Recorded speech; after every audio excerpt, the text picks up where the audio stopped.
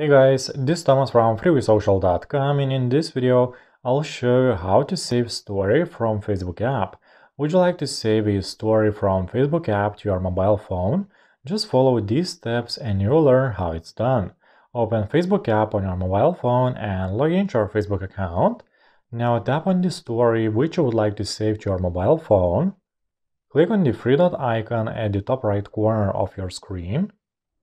Click on Save Photo and this story will be saved to your phone.